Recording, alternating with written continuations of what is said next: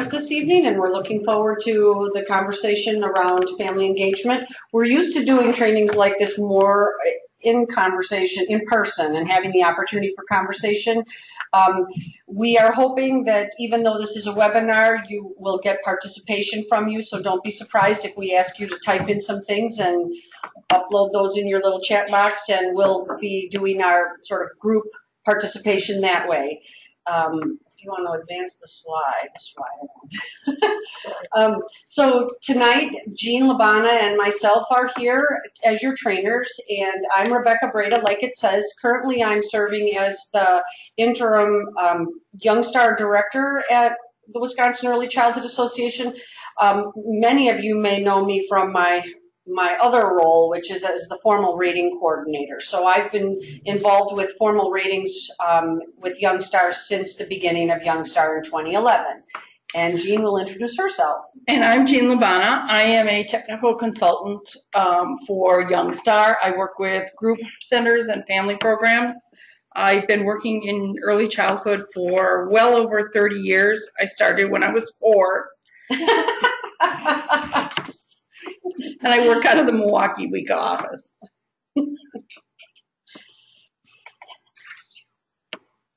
All right, just a quick disclaimer.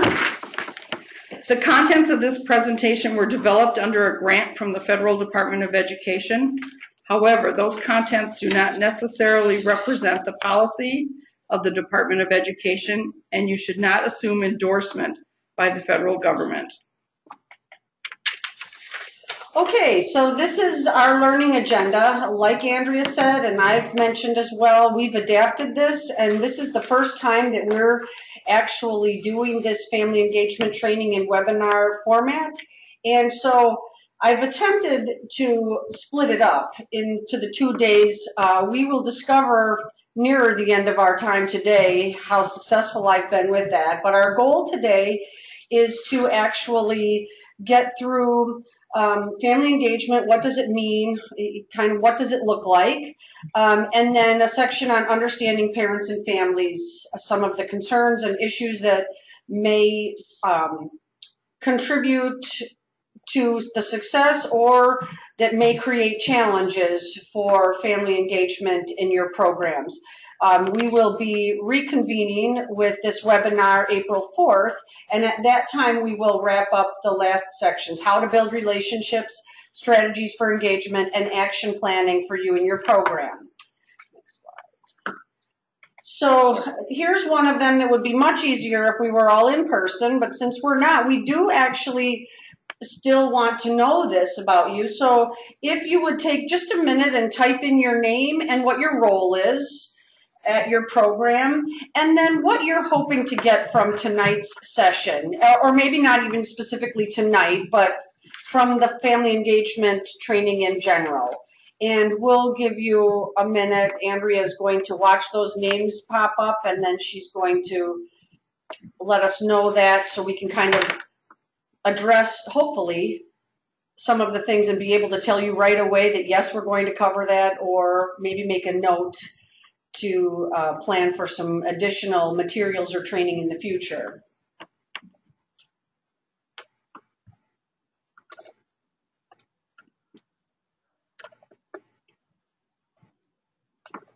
Oops, sorry, I got to scroll down. Forgive me. Okay, so Brenda Williams, she says she's the manager director. And Lisa says, yes, type that information there, exactly. Teresa, where do we type our, so right there in that box says question. Pat Stuber's here. She's the administrative assistant and is looking for ideas on how to engage families. Carlene is a teacher. Sue is a lead teacher hoping to expand parent involvement and interest. Teresa, a family childcare provider. Nancy is the director, owner. She says,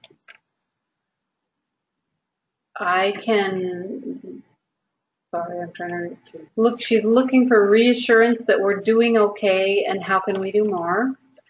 Nancy C. Whoa, you guys are fast. Nancy C. works with toddlers and keeps her director in line, haha. She works with Pat S. and Nancy Y. And I think all of you are on the webinar tonight, right? She came wanting to clarify my understanding of family engagement and get new ideas. Lisa is the head teacher, wants information on how to engage families. Jenny is a director at an after-school program. They're located in the school. And then some more family providers, lead teachers. Okay, well, thank you for those responses. That's great to get so much feedback like that. A lot of you are just hoping to get a better understanding of family engagement and then maybe some ideas. So what I would like to say is that today our plan is to actually clarify really what is family engagement, what does it mean, what is DCF looking for as well in their Youngstar point. This is not a Youngstar. This is not a training for how you can earn the point. It's a training for how you can get families more involved in your program. But definitely we will share information about the point. And please don't hesitate to type in questions to Andrea as we go so that we make sure we address things as they come up. So anyway, like I said, we're going to do the definition and more about that today. Probably in our second session is when we will get into more ideas about how we're going to engage families. So I'm going to let Jean take a turn. Oh, give it back to you. There you go. Should go. Great. Well, that sounded really good. We have lots of people interested here. So let's talk about the 4 critical levels of family engagement. The first one is building strong relationships with children. And I think that's kind of the key that we all want to look for. We have the most influence for children when they're bonded with us. Service planning for their children. So parents want to get involved with what's going on with their kids in your program and what their goals are.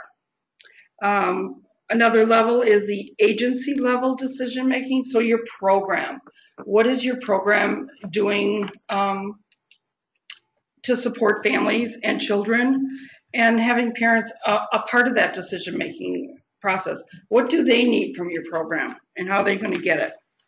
The 4th level is community advocacy and peer-led support. So we want to know what kind of services are available in the community, what kind of activities are available for families, and how does our community support these families?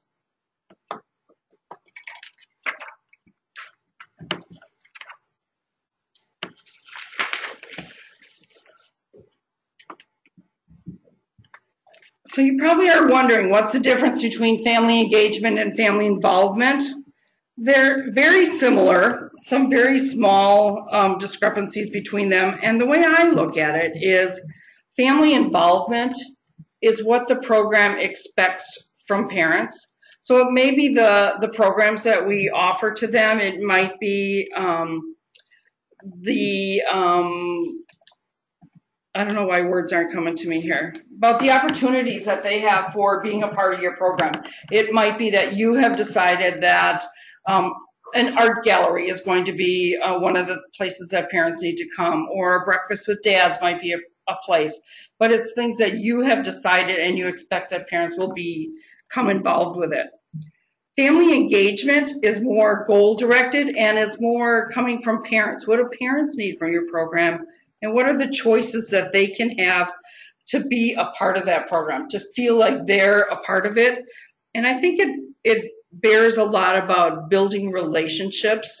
Okay, so involvement is kind of like the things that they do right now. Family engagement is about relationships and whether they stay with your program or they keep coming back years after their kids have grown up and they still love your program and do things about it. And it's about engaging all families, whatever a family looks like. So it could be a traditional family or grandparents or foster families or relatives that are caring for kids or any other shape or form that a family looks like. Next, we're going to take a few minutes just to look at some different ways of looking at family engagement. If you've been in the field of early childhood education for any amount of time, you're probably familiar with Head Start and know that Head Start has as one of its foundational components family and community engagement and involvement.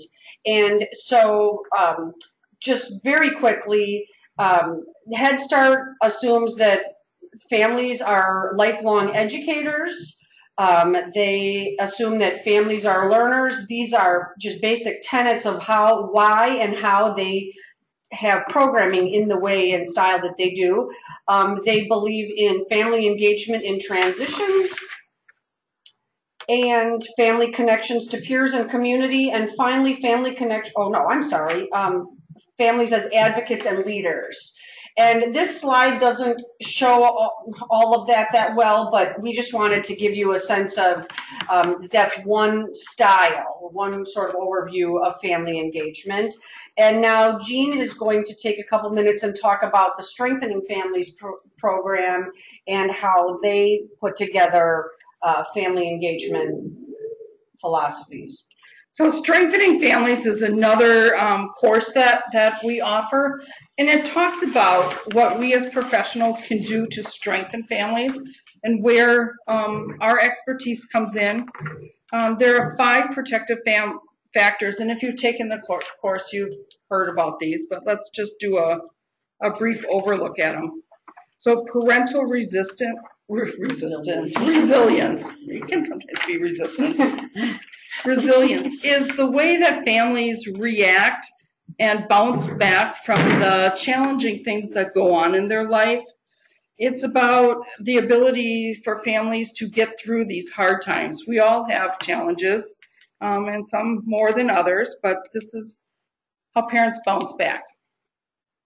Social connection, meaning that parents have a network of people that they can talk to, commiserate with, be supported by, and that can be families, that can be the people in your program, that can be other parents. And so we want to make sure that we provide some opportunities for parents to have social connections.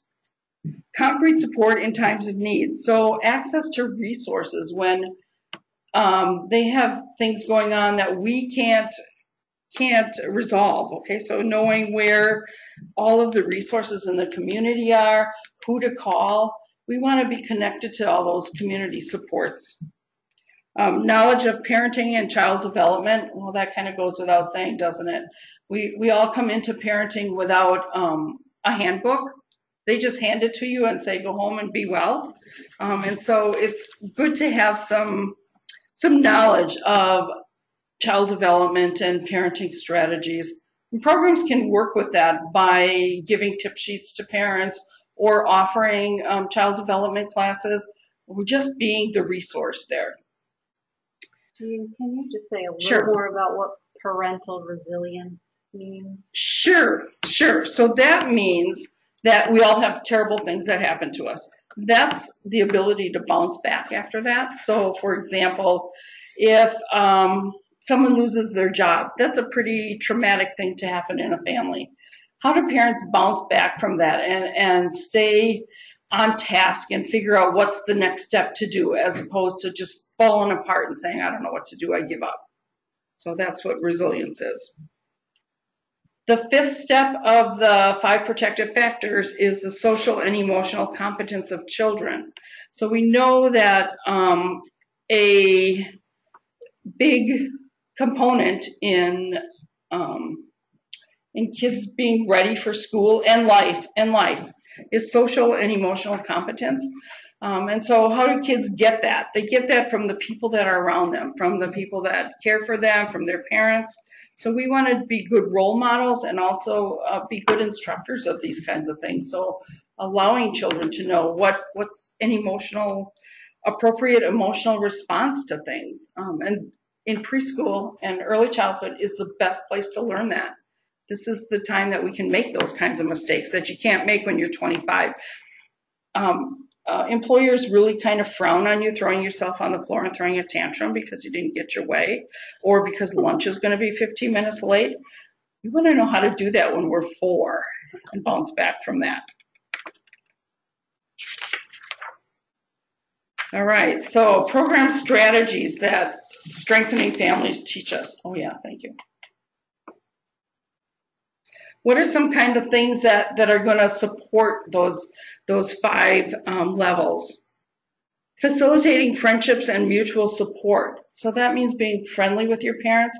Doesn't mean they have to be your best friend, but you really want to be there. So when they need somebody to let out on, you're there. Okay. We want mutual support so that we're all working for the same goals. So when kids are having issues, that we can sit down as a team, parents and staff, work as a team and figure out what's going on here and what can we do. Strengthening parents, so we do that by giving them lots of coaching, mentoring. We might have some parenting tip sheets that we would add to them. We know in the community where parenting classes are, where parent coaches could be found, whatever parents are needing. Responding to family crises, and that could be in any different ways. We'll talk a little bit later about some toxic things in families, but responding to family crises are different for all different families. So knowing the mom that comes in the morning that is so overwhelmed because she can't get 3 kids out the door dressed at the same time, that's a crisis as serious as divorce or losing a job or those kinds of things. So we want to be there to respond to them. That doesn't mean that we have to be their social worker, but sometimes just having someone say, wow, it looks like you're having a really bad day, is response enough. Linking families to services and opportunities. So we want to make sure in our programs that we know where all the services and things are in the community. We want a listing of those resources, and in most communities there are booklets that have those kinds of things. We want to know people in agencies that we can refer people to. Sometimes it's really nice to have a person that someone can call, as opposed to saying, why don't you just go call Birth to 3? They can help you with that. To say, I know Liz down at Birth to 3, and she would be really happy to help you with that. Having a name and a number is a wonderful way to link families. It's also a good thing to put up on your parent board when things are happening in the community. So if there's a parenting class that's coming along, or if they're going to do some ASQ testing somewhere, that you have that up on your board and parents can see that.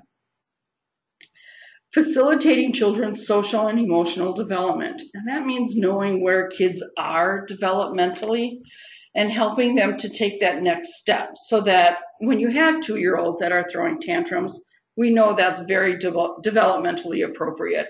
And we're going to tell parents that, yes, that's how a 2-year-old reacts, but they're going to move on. We're going to help them to problem solve.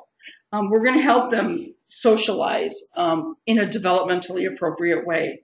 So we're not going to expect that a 1.5-year-old shares their toys. We know that they're not socially ready for that.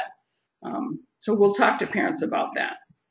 Observing and responding to early warning signs of child abuse and neglect. So making sure that we take those mandatory reporting classes and that we know the signs of that and that we can respond to those. And when we see maybe something escalating a little bit, we might want to have a chat with a parent or offer them resources and not be there as a judge, but to be there as a partner. And then valuing and supporting parents. Some parents are harder for this than others, but we all know that parents love their kids to the nth degree. No matter how they show it, every parent supports their child. And so we need to value that and see that. And sometimes you have to look really hard to find that in parents, but I know that every parent that I have ever met has loved their kids wonderfully. So all of this kind of boils down into being partners. We want to be partners with our parents.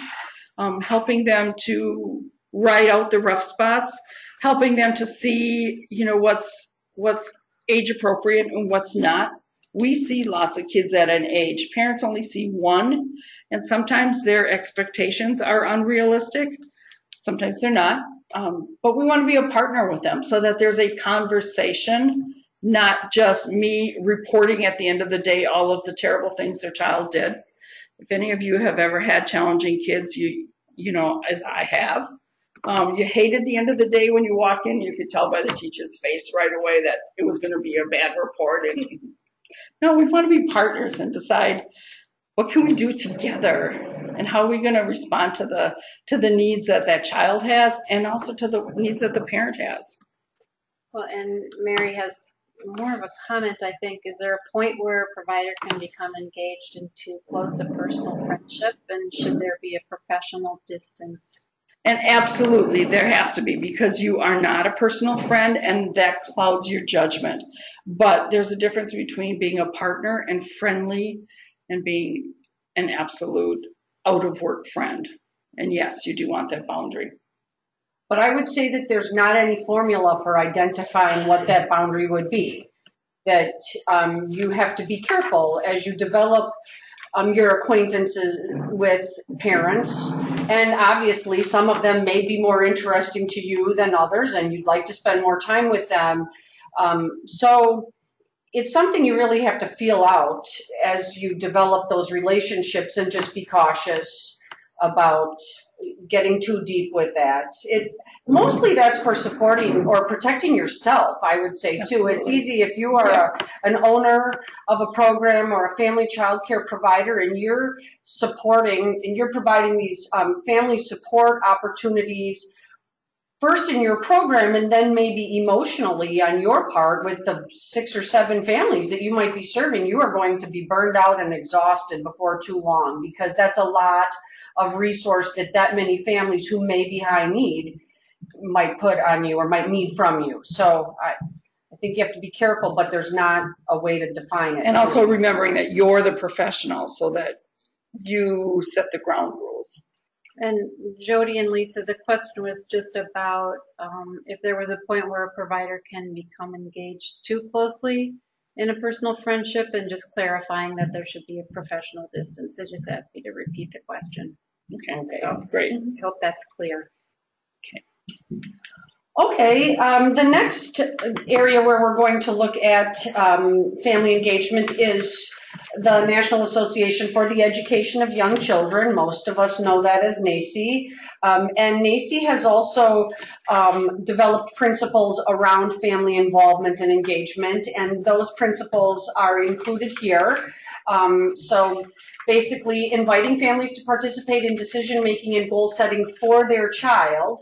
So this would be specifically linked to when you're maybe doing individual child assessments, and then asking the parents to come in and you talk about what you observed during the assessment and ask parents if they have identified goals at home for their child. So these are goals specifically related to children.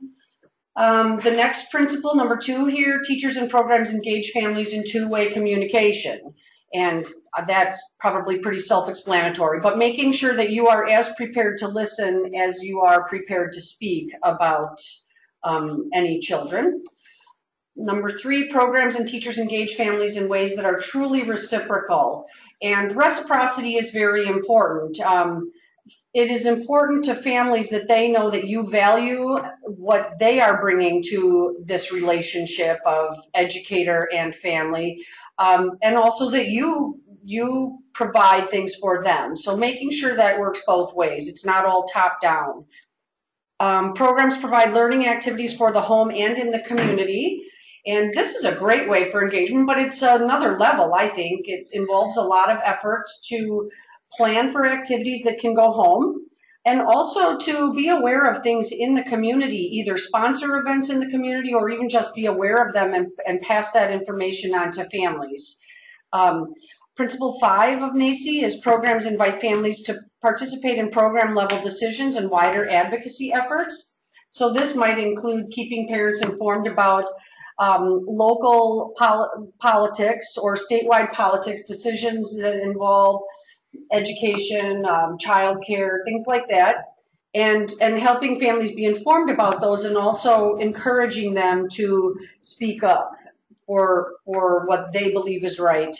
And then the last principle from NAEYC is programs implement a comprehensive program level system for family engagement. And that's actually, to a large degree, what this training is about, is encouraging programs in the state of Wisconsin to be very intentional and to actually have plans, a comprehensive plan and system for not just involving parents in dropping their kids off and picking them up and giving a daily report, but actually really engaging them in their children's education. And the next slide is references the Wisconsin Model Early Learning Standards, and most of you, it looks like 85% at least of you are involved in Youngstar to one extent or another, and so you're probably somewhat familiar with the WEMLs. And you may know that there are 5 domains that children learn across these 5 domains, and so the early learning standards were written and also incorporate a focus and an emphasis on involving parents in the education of their young children and having a cooperative relationship with the implementation of those early learning standards and helping children develop across all 5 domains and over time.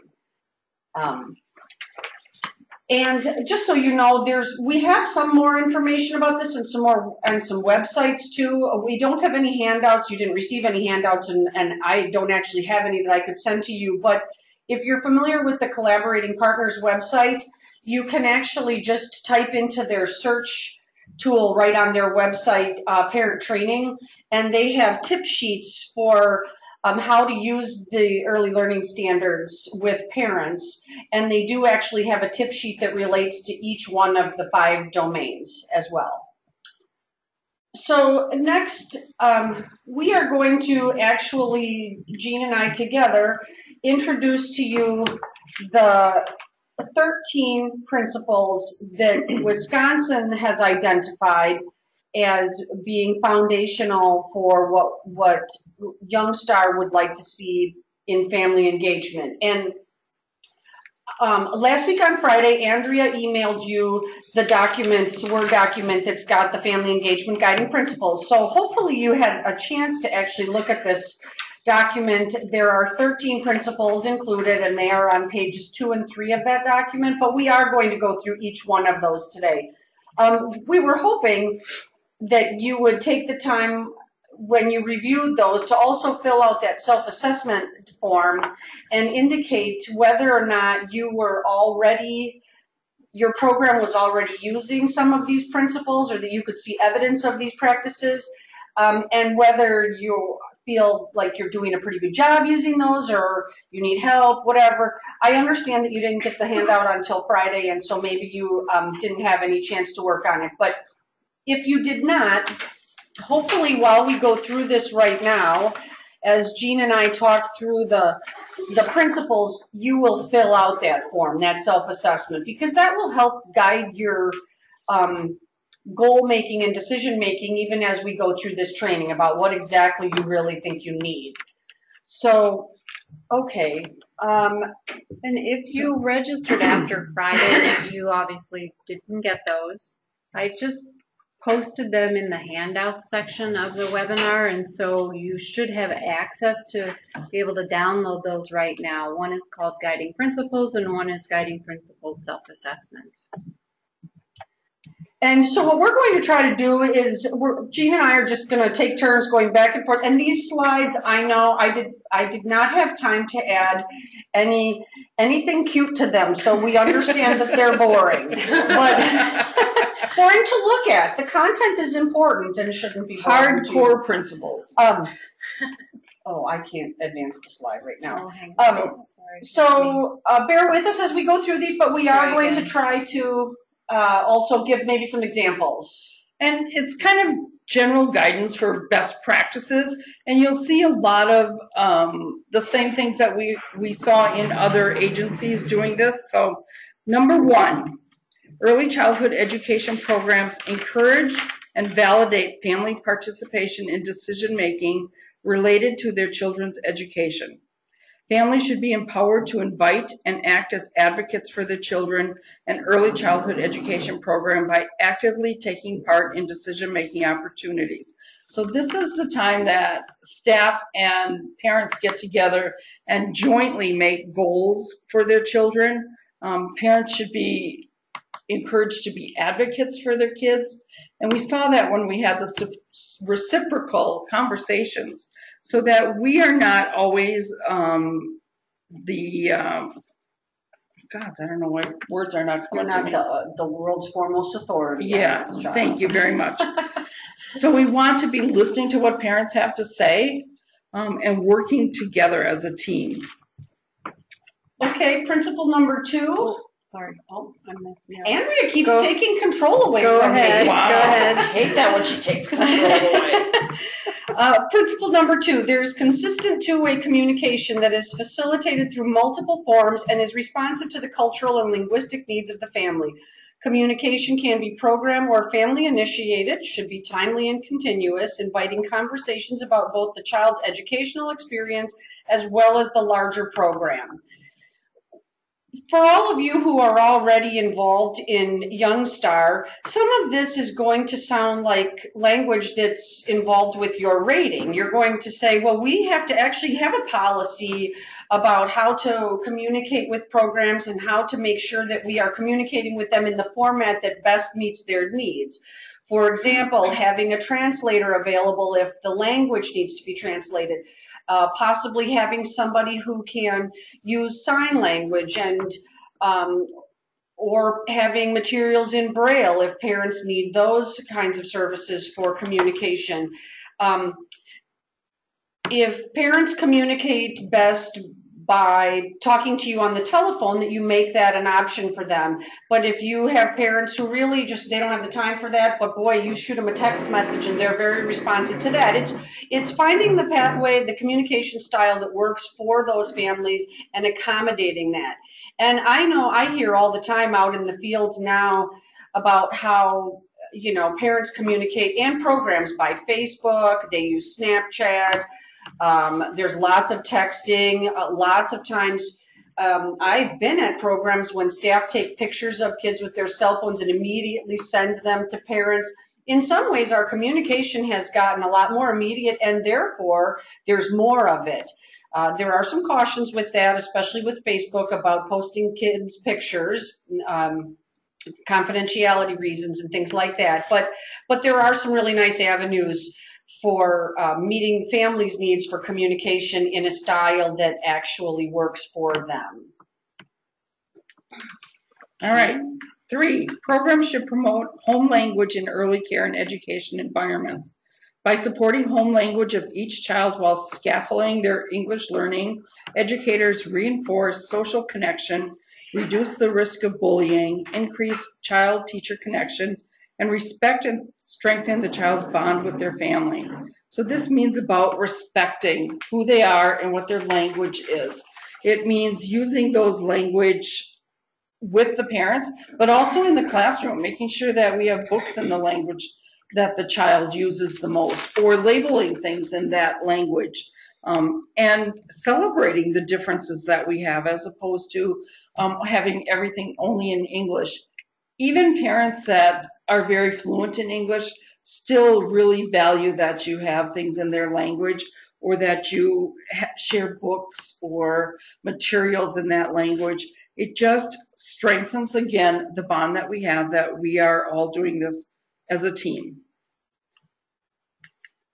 The 4th principle is the program supports families' basic needs of health and safety, and those are met by encouraging staff to provide intervention strategies and access to materials and resources that support the development in all domains. And these are the 5 domains: health and physical growth, social and emotional development, language and communication, approaches to learning, and cognition and general knowledge. So this principle is basically just making sure that when we notice that a child may have a need, maybe a delay, or maybe on the other end of the spectrum, they're actually precocious and could use more challenge, that, we work together with the families to make sure their basic needs are met, but also providing additional strategies and supports in the form of either materials and resources or recommendations and referrals so that other needs can be met as well. Jean? Families in early childhood education programs collaborate and exchange knowledge. Family members share their unique knowledge and skills through volunteering and actively engaging in events and activities in the community. Teachers seek out information about their students' lives, families, and communities, and integrate this information into their curriculum and instructional practices. So this, again, is the back and forth of knowing who your clients are and knowing what families are doing and what makes each family unique, and sharing that in your classroom so that we know that every classroom is going to be unique. And even if you have taught for 15 years, every year is different, and you have different curriculum, you have different things that you bring in because each family brings something unique. Teachers need to be the ones that are going to seek out that information. So they need some kind of a way to communicate with parents about what's unique about your family and what do you do that's really, really fantastic, and how can you share that with us. When I was teaching one time, we had a family that had a different religion than most of the kids in the school, and they came in and shared some of their traditions, and it made the little boy that was in my classroom feel very special because he had something different than everyone else. So we just want to make sure that every family feels like they belong with us, that they're not just gliding through my classroom for the year, that they are an integral part of our relationship. And for those of you who are actually going through either technical or formal rating process sometime in 2016, you may have already been introduced to the new point that's called developmentally appropriate practices. And this principle number 5 really is embedded significantly in that point. And you may already be aware that programs are being encouraged to have families complete sort of a family information sheet about the children enrolled in the program so that we know more, program staff know more about family cultures, family practices, things like that. So this you should see in practice in the 2016 evaluation criteria when you get rated in the 2016 year. Okay, moving along to principle number 6. The program helps parents develop appropriate expectations of their children's social, emotional development and abilities, and increases the parents' ability to be more aware of their children's needs. So this is really getting at helping parents understand what's appropriate so that their relationship with their child or children is stronger and healthier because they don't have unreasonable or unrealistic expectations for their children. Jean, number 7. Number 7, families create a home environment that values learning and supports programs. Programs and families collaborate in establishing goals for children across settings. So this, what I think it is about sharing what the kids are learning so that they can take it home, so that what we do in school and what we do at home are not two different things. So, for example, if we have been talking about spring in school, kids would take that home with their families and tell them about what we learned. Families would know about that if we communicate with them about what's going on in classrooms. So we want their home to be a support for our classrooms. So, yes. Quick clarification of the self-assessment. Lenny, the one we emailed, and I realized that not everybody got that, and so I'll make sure that we email that again after the webinar tonight. Do we rate ourselves and the program, or just one of them? Oh, that's a good question. Yeah. I would say rate what you believe your program, how you believe your program is doing, because what we're looking at is family engagement across the program. And I've been in a lot of centers in the last lot of years. And there are sometimes you'll go into a program and there's a classroom that has a particularly strong teacher, maybe has more experience, maybe just is driven or motivated by different things, and so it's possible for one teacher to do something very strong and other classrooms not to have that in the same way. So what we're looking at is how does the program do as a whole, and then hopefully if you can identify how your program's doing as a whole, we can come up with strategies over the rest of the webinar for strengthening that across the program, which should also end up strengthening it in specific classrooms. And we asked you to do the self-assessment for yourselves, really, not as an assignment to turn into us. Right. So We will not see you this. don't need to email it. Thank you for completing it. We thought it would help people understand the principles a little better. Right, and think about them a little bit more on a personal level, at least personal to your program. So yes, we do appreciate that you have put some effort into that. So we're going to move on to principle number 8. Before you go Yes, on, sorry. yes. So back to 5. Okay. Are there samples out there of family survey assessments, places you recommend to look for these? There is a really good family assessment in the Strengthening Families course. Do you know where any They would have to take that course to get it? No, they can go on Collaborating Partners and get it right off of there. Go on to the Strengthening Families course and just browse through the handouts, and you can find that. I'll send that link in the follow-up too if you don't know where Collaborating Partners is. Okay, and if you give me 1 second, I'm just checking to see something very quickly, if there might be links right in the evaluation criteria document, because this is when we were talking about the developmentally appropriate practice point, right? Mm-hmm.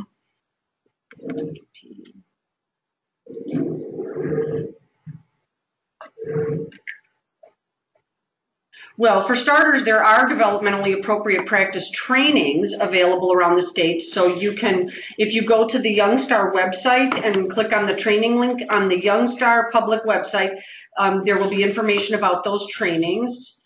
And Rebecca's looking at the criteria for developmentally appropriate practices in Youngstar. yes, and actually they don't have a link there. Part of the reason that sometimes they don't link documents is because DCF encourages people to develop materials that work for their program. So if you would like some examples, I know that I recently received a web, like a child web that covered all of the areas of this development. And that's from the WEMOs? Yes, it Yeah. looked a lot like the one from Okay. WEMOs. And that met the requirements of this. So that would be one option, and I can make sure that Andrea gets that to email out with any other materials we'll follow up with after the webinar. Okay, I noticed that we are already down to only 35 minutes left, and we're only halfway through these principles. I knew this would take a long time, so we're going to try to move along pretty quickly on these because we still have a lot more content to cover. Principle number 8, early childhood education programs and families place an emphasis on creating and sustaining learning activities at home and in the community that extend the teachings of the program so as to enhance each child's early learning and development in all the domains. I think this is about building on the things that are already happening in your world and in your community, maybe at home, maybe in the neighborhood, things that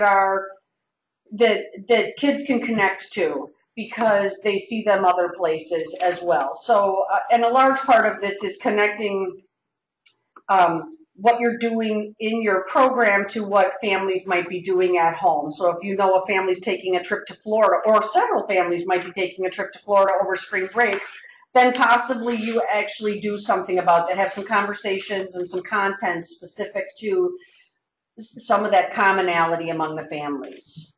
Jean's going All right, to number 9. Early childhood education programs create an ongoing comprehensive system for promoting family engagement by ensuring the program leadership and teachers are dedicated, trained, and receive the supports they need to fully engage families. And I think you're going to get a lot of that here in our second section. We'll talk about some skills in engaging parents and some strategies. Is it working? I believe so, yes. Here's principle number 10. Early childhood education programs will have working partnerships with family support organizations to help meet families' goals or needs.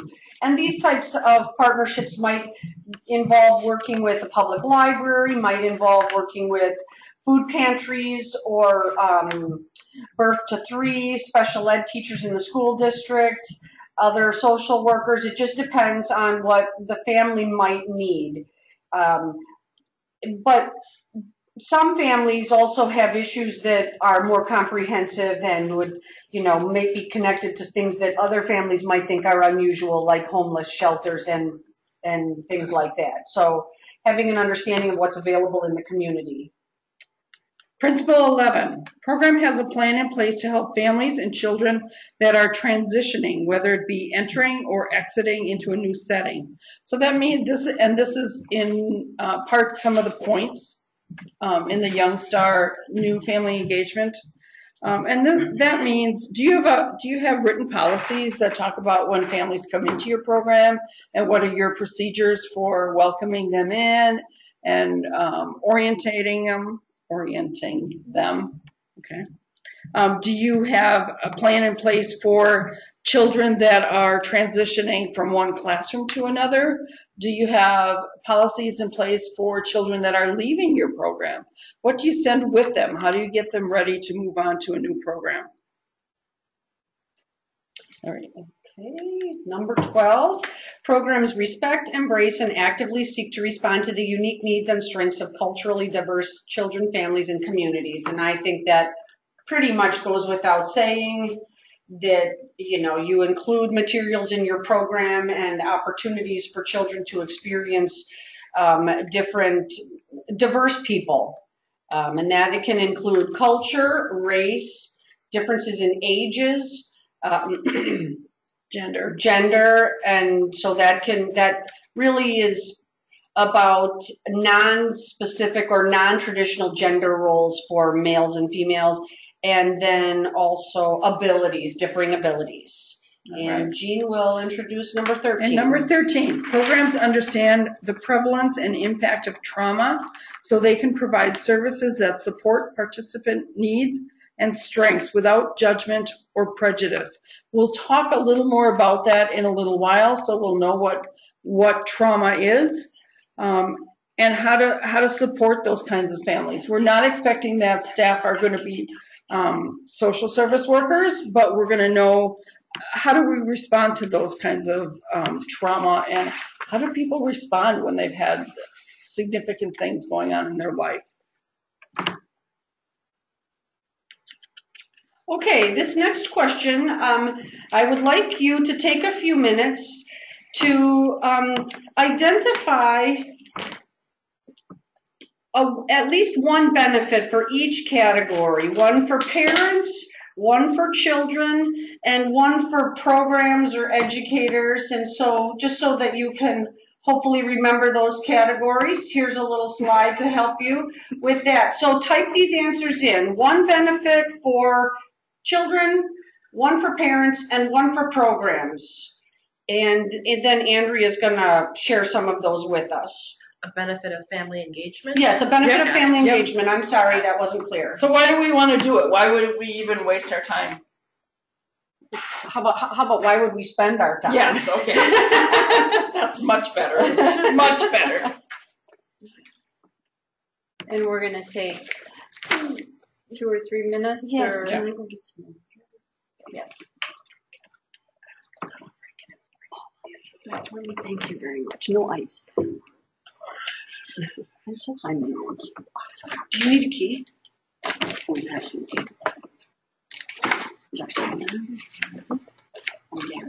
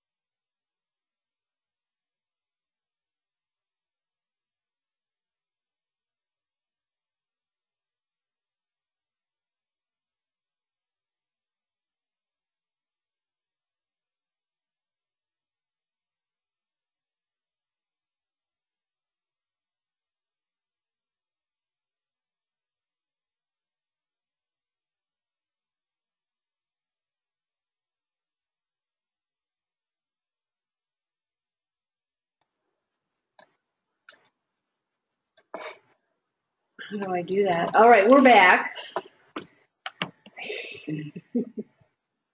I don't know how to make this go away. We're going to Here try we to go. take this picture off.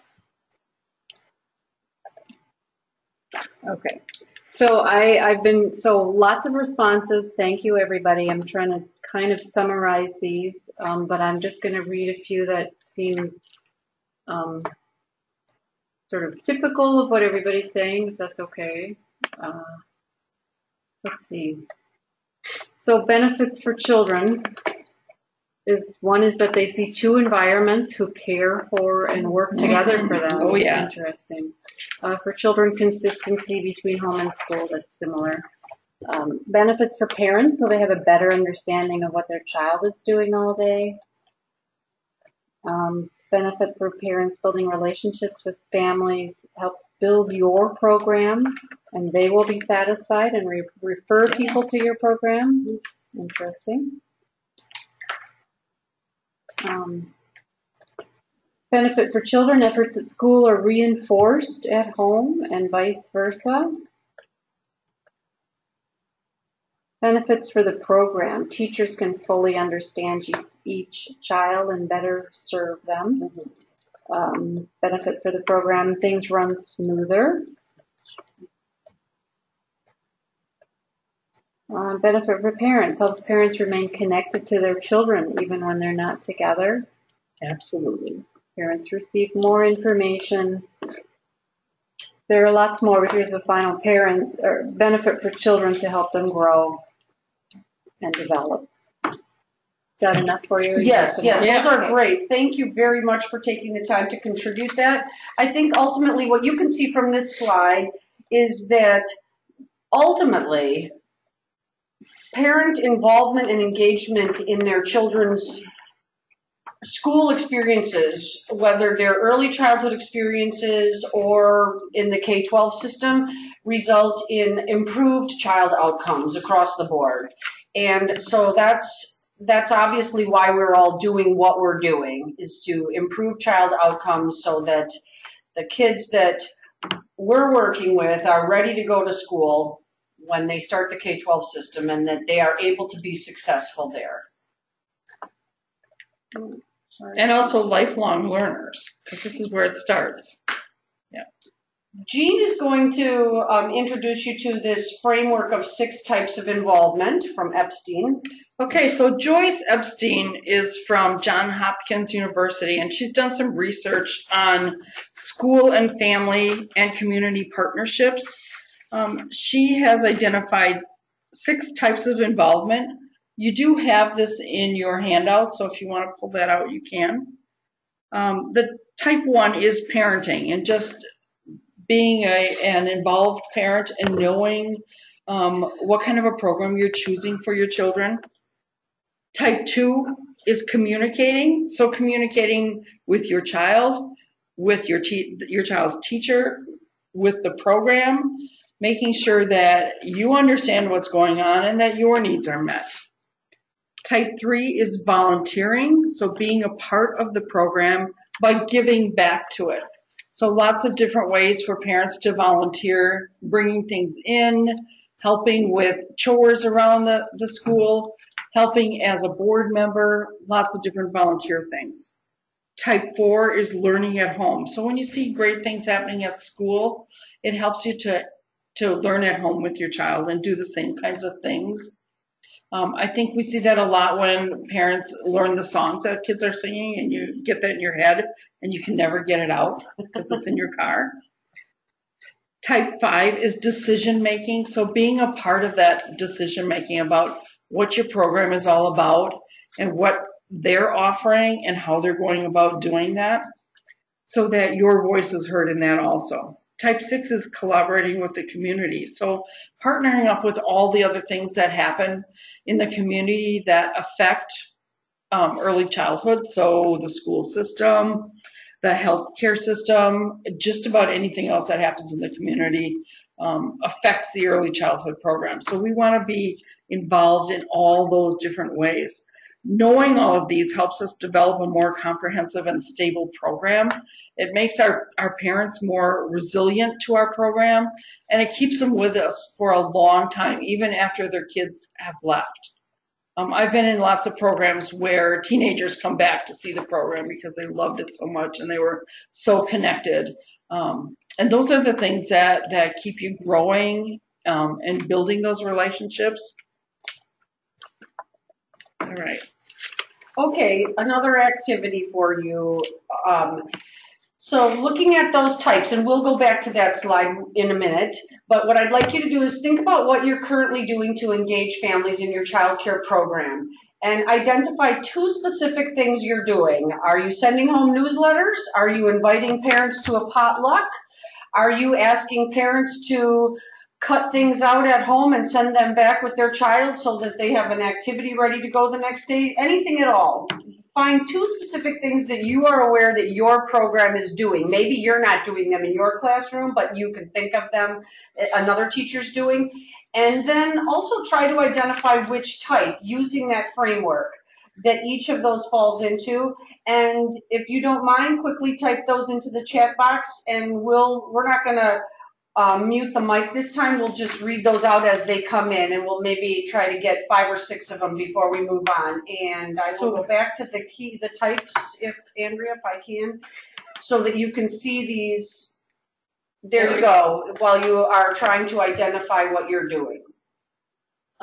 Field trips. Okay. That's volunteering. A monthly newsletter. Okay. Communicating. Another newsletter. Homework for learning at home. Yep. Type 3, volunteering, bringing in items for crafts. Yep. All right. Using Classroom Dojo. What does that mean? D-O-G-J-O? I don't know. Maybe that's it's like a training for karate. YOLO or. All right. Whoever wrote that, clarify for us. Using the Classroom Dojo.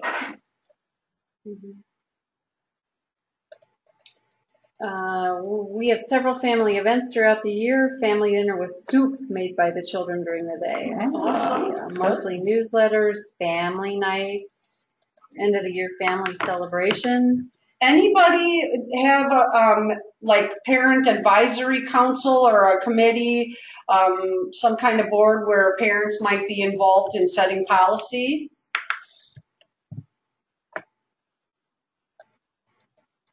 That's pretty common. Well, it's very common because it's required in Head Start programs. Right. It's harder in other programs. So not sure about that, but parent-teacher meetings when needed, daily notes. Okay. Communicating. How about collaborating with the community by making referrals to Birth to 3 or to other social services, allowing therapists of one type or another to come into your program to provide therapy, PT, or speech therapy on site. That would, although the parent may not be directly involved in that activity, obviously that's a part of engaging families in your program. Letting families know where shots are available, free shots are available, or clinics. A couple people say, yes, we do have a family advisory board. Awesome. Okay. Good. Susan says she sends home notes when a child has a particularly good day. Oh, on a good day. That's great. Very strengths-based. Nice, Susan. Yes, referrals to Birth to 3. Okay. I send home an activity to be done with the family every month. That's type 4. Great. Yep. The person who had suggested a dojo. She explained it. Yeah, it's an application that you can get for a tablet device that helps you share information with parents. Thank you. Wow, I learned something. Thank you for clarifying that. And we do see more and more use of tablets out in the field now, and especially when teachers are using them in that style.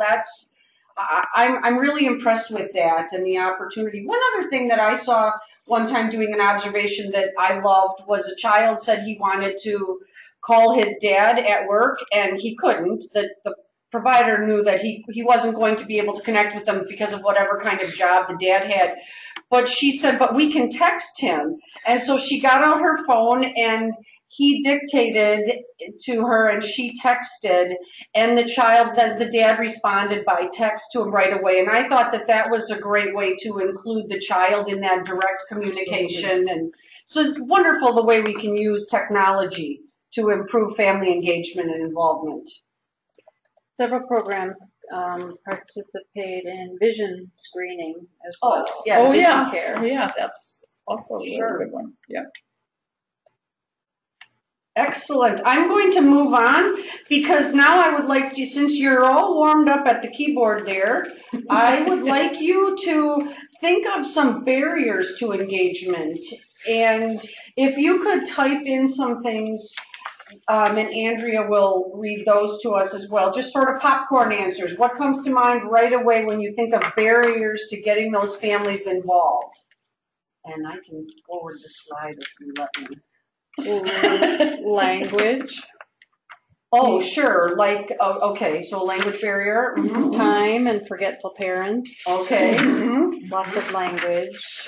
They just want to walk in and pick up their child and go home. Mm-hmm. Parents' careers are very demanding. That's true. Yes. Busy lives, lots of busy, different cultures. Parents do not want to engage. That's cell phones. There, that's the curse of the technology. Yeah. Sometimes your hours may differ with the parents. Yeah, okay. That's a good one. Several comments about parents wanting to leave quickly. Okay. I'm exhausted at the end of the day, and maybe that's you, Nancy, or maybe that's the parents, that they're exhausted at the end of the day and just want to get home. Or both. Yeah. And we can all appreciate and relate. Absolutely. Yeah. Okay, well, something that I think is very interesting is that although somebody mentioned a language barrier, what I didn't hear is sort of a lack of understanding or connection because of maybe a bias or a frame of reference. And can I forward to the note? That's somebody okay. said culture. Okay, culture. I think that starts to segue into this ladder of inference. And frankly, I don't love this graphic. So I find it confusing, but I think it says something that's important.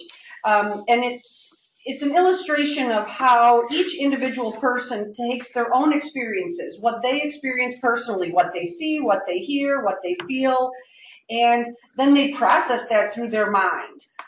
They select what data, quote unquote, to not only observe, but to focus on. They add meaning to that.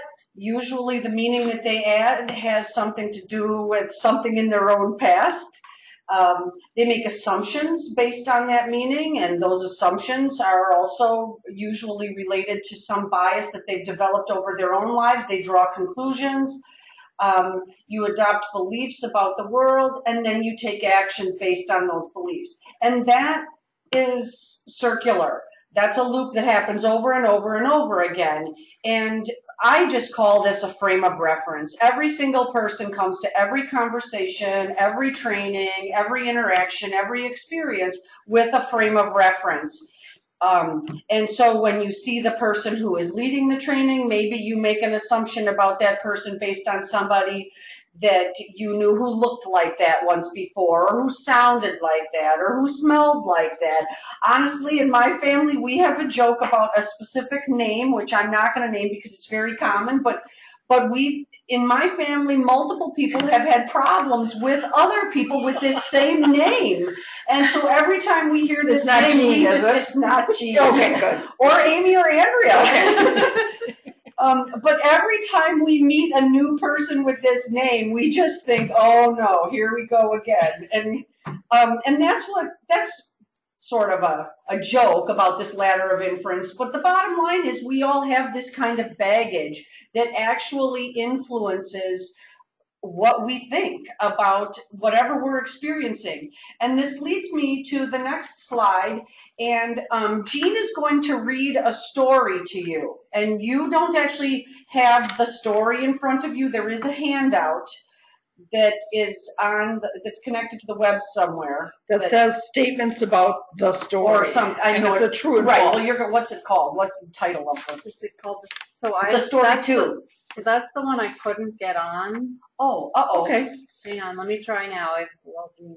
Okay, so Jean's going to read the I'll read the story, story. and you don't get to look at the story, you just have to listen to it. It's about 5 lines. It's very short. Okay. A businessman had just turned off the lights in the store when a man appeared and demanded money. The owner opened a cash register. The contents of the cash register were scooped up and the man sped away. A member of the police force was notified promptly. So we can ask some questions about how you understood that story. And the questions are what Andrea's not able to load for some reason. Well, I only have the one with the... Okay, so I emailed you story 2, and it didn't get you. Oh, that's okay. So we'll just read them. Right, we'll read them, and you should be responding. You do not have to type in your responses. I mean, the bottom line is you're going to know when you get to the end what your answers were. So if this were me, I would need to hear that again. Okay, I'd be glad to read it again. A businessman had just turned off the lights in the store when a man appeared and demanded money. The owner opened a cash register. The contents of the cash register were scooped up and the man sped away. A member of the police force was notified promptly. So our first question is, and this is a true or false. Oh, sorry. No, these are. A man appeared after the owner had turned off the store lights. Do you think that's a true or a false? And you don't have to respond. Just think about it for a minute. To us. Okay. The man demanded money. Was that true or false? The man who opened the cash register was the owner. True or false? The store owner scooped up the contents of the cash register and ran away. Someone opened a cash register. Do we want to read all of these, or should we? Okay, because we can get the point. So the first one, a businessman turned off the lights. True or false? Is that true or false? We don't really know, do we? No. The story said a businessman had just turned off the lights in the store when a man appeared. So we don't know if that man was the owner or if he was, the owner may have turned the lights off, the businessman, whatever. Number 2, the man demanded money. In the story, when a man appeared and demanded money. So we know that's true. We heard those facts. Number 3, the man who opened the cash register was the owner. We don't know. We don't know who opened the cash register. We don't know if it was the businessman or the owner. It only says the man, and we don't know if the man was the owner. Number 4, the store owner scooped up the contents of the cash register and ran away. We don't really know who scooped it up. It says the contents of the cash register were scooped up and the man sped away. So do you see how we made assumptions about the things that we heard in the story that may have been facts and may not have been facts? And sometimes that ladder of inference is where we add those things into it. We take our experiences and add that to the story.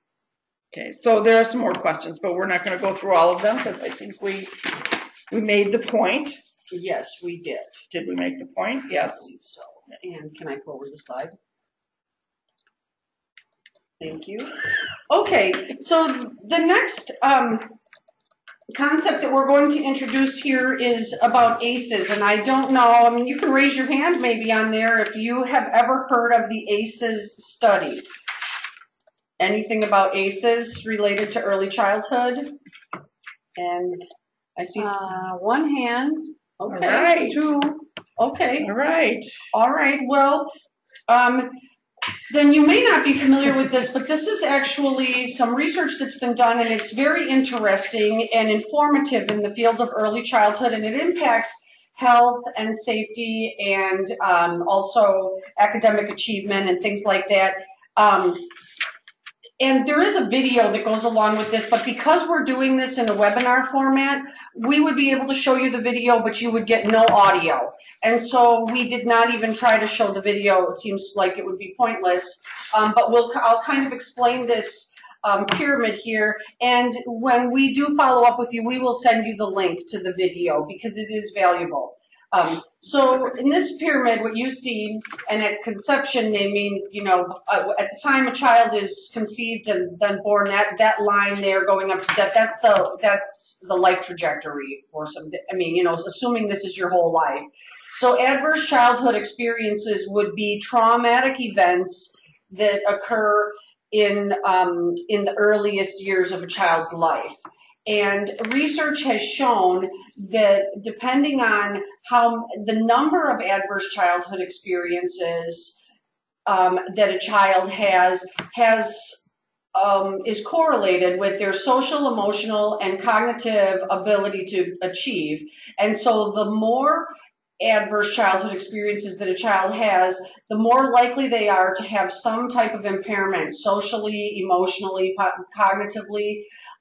As a result of that, they probably don't develop appropriate decision-making skills, self-regulation and self-behavior management, and so maybe they adopt high-risk behaviors that impact their health. And this is, of course, over the course of their life. So maybe they take up smoking or start abusing some kind of substance. Maybe they start gambling because they need to take risks. Whatever it is, often the adoption of those behaviors lead to disease, disability, and or social problems, and then can contribute to early death. And so what the research has shown is that trauma experienced at an early age, especially multiple traumas over time, can actually shorten a person's life. And there's more information when you can listen to the researcher when you get the link for that. But also, I don't know how many of you are familiar with TED Talks, but there are at least 2 TED Talks specifically related to ACEs. And one of them is delivered by a woman who's I believe a pediatrician. She's a doctor somewhere out east. And she does not come at this from an early childhood perspective like we do. She started looking into this because she was seeing significant health issues with a lot of the people that she was treating in her clinic. And she started to realize that they had some things in common going back to their very earliest childhood experiences.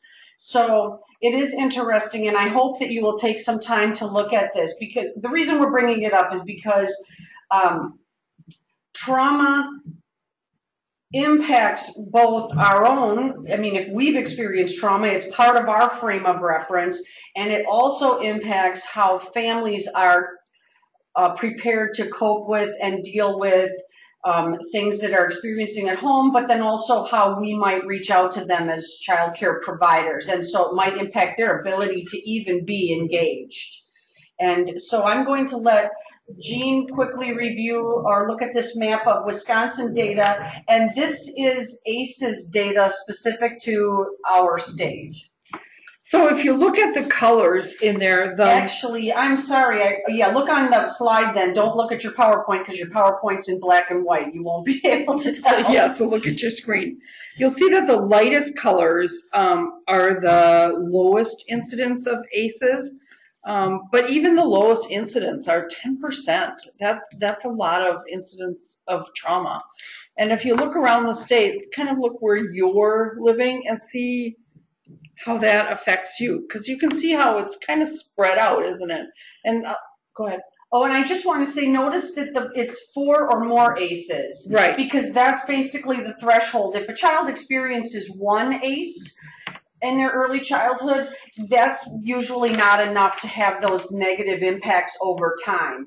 It's the threshold, the tipping point seems to be right around 4 ACEs, and the scale of it goes to about 10. So I wanted to read some of the ACEs that might affect a person, and if you want to just keep a tally of which ones you have and how many you have, I'm going to do a kind of fast or should I not even do it? Go ahead. Okay. All right. Number 1, did a parent or another adult in the household often or very often swear at you, insult you, put you down, or humiliate you? Oh, or you sounded like you were going to say something here. No, okay. I'm reading it and I'm responding. Oh. Yes. Act in a way that made you afraid that you might be physically hurt.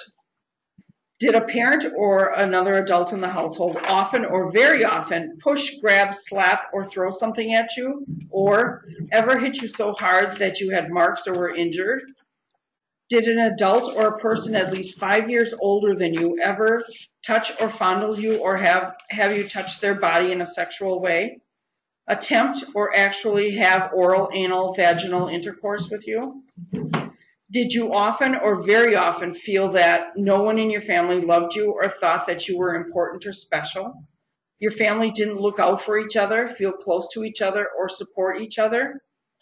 Did you often, very often, feel that you didn't have enough to eat, had dirty clothes to wear, and had no one to protect you? Your parents were too drunk or high to take care of you or to take you to the doctor if you needed it? Were your parents ever separated or divorced? Was your mother or stepmother often or very often pushed, grabbed, slapped, or had something thrown at her? Sometimes often or very often kicked, bitten, hit with a fist, or hit with something hard? Ever repeatedly hit at least a few minutes or threatened with a gun or a knife? Did you live with anyone who was a problem drinker or alcoholic or who used street drugs? Was a household member depressed or mentally ill, or did a household member attempt suicide? Did a household member go to prison? So now you add up all of those numbers and you see where those ACEs scores are. You look at the map of Wisconsin and you see that where the portions of the highest incidence are, they're not all where I thought that they were going to be. So we know that some of the rural areas have just as high as the metro areas. Yes, so this is a lot of interesting data, and there's more of it, and we have a lot more to cover here related to trauma and toxic stress and how those things affect parents. But we are also out of time for tonight, and that's unfortunate. I was afraid of this, actually, because we had a lot to cover today. So we are actually going to end today's session early at this point because we need to, because we don't get your time much past 8 o'clock.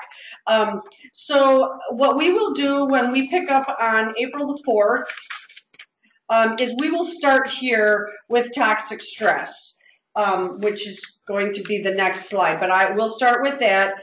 And you'll have those videos. Yes, we'll send those to you ahead of time, so hopefully you'll have a chance to review those, because the toxic stress slide also has a video with it that we won't be able to watch. But so we'll send you information and some more handouts and any other things that folks expressed that they wanted that we can send, and we will try